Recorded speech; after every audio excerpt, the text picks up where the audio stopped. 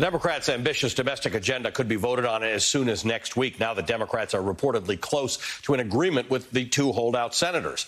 At a town hall last night, Joe Biden tried to explain some of Joe Manchin's opposition, for example, to a climate provision. Joe Manchin's argument is, look, we still have coal in my state. You're going to eliminate it eventually. We know it's going away. We know it's going to be gone. But don't rush it so fast that my people don't have anything to do. We're not rushing anything so fast with coal. It's an economic argument that'll hurt people in his state short term. West Virginians still have to live on planet Earth, so preserving coal for an extra day is not a good medium or long-term plan. But how about free community college? In West Virginia, where only 21% of the population is college educated. What about a robust permanent child tax credit? In West Virginia, 16% of the population lives in poverty, and nearly one-third of West Virginia children live in households that don't have enough food to eat or are behind on their rent. Joining us now is the Bishop, Dr. William J. Barber, the co-chair of the Poor People's Coalition, the president of Repairers of the Breach. And we can add, expert on all the ways that the Democratic agenda could help people economically.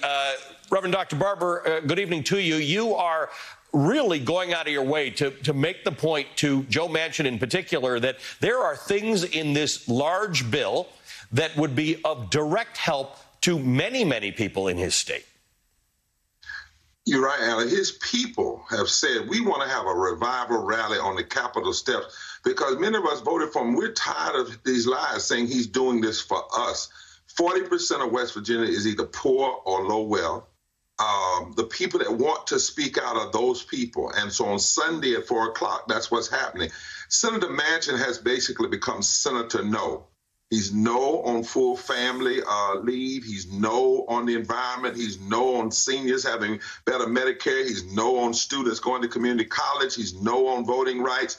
The only thing since he's yes to is yes to corporations and yes to the greedy. He's not a moderate. He's really politically mean and immoral. His plan will actually cost West Virginia 10,000 jobs. Biden's plan would bring 17,000. And this man says he cares about working people, but Ali, he doesn't even want people to make $15 an hour living wage, minimum living wage, like firefighters, like the people in his state. And so the people have said they want to speak out and tell the truth and say he's not doing this for us. Even the coal miners have said they know they want the things in this plan because they understand where the country is headed and where the environment is headed. So, you know, every time you bring up $15 an hour, I like to remind people that's $30,000 a year. This is not people running away with something. That itself is a hard amount of money to live on.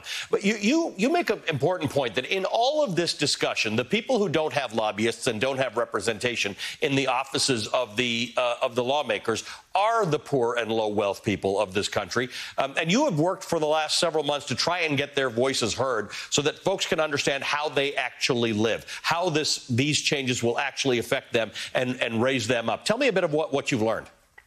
Yeah. Well, I actually agree with one of your earlier voices, guests that said Democrats should have never, I'm an independent, but should have never gotten tied up in these number arguments. You've said that. It should have been about values. What is the cost if we don't do this? And to be quite honest, we begged, we pleaded, even with the handlers at the White House, let us bring some folk, low-income, poor folk from West Virginia, Arizona, Texas, to the Oval Office privately. Let them sit with the president, some economists and some moral leaders, and then let them go to the mic and talk about the impact of the plan on them.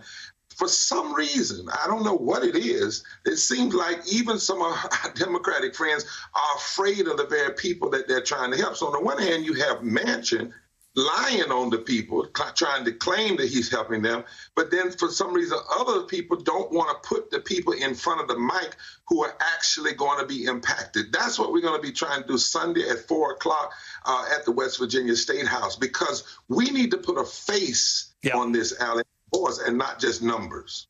But it is hard, whether it's this or it's voting rights. It's hard for working folk and low-income folk and people who live in poverty to take that time out. It's a privilege for the rest of us to be able to protest and get out there. You have warned that we must not discount these people. We think of them as voiceless, and so we talk around them and about them rather than to them. And you have warned that, in fact, they are a voting bloc. They are powerful, and if they are rejected, they will remember the fact that they were rejected. Exactly. And one of the things we better hurry up and understand, America, is that a third of the electorate is now poor. And in all of the battleground states, 40% are either poor or low wealth. And we're working to mobilize them into a powerful bloc around an agenda, because that's actually the sleeping giant. We just released a study called Waking the Sleeping Giant, and it shows in all the battleground states the real power that can turn elections is poor and low wealth people. Reverend Dr. Barber, it is a pleasure to speak to you again. Thank you for joining us tonight. The Bishop, William J. Barber of the Poor People's Campaign. Always appreciate your time, sir.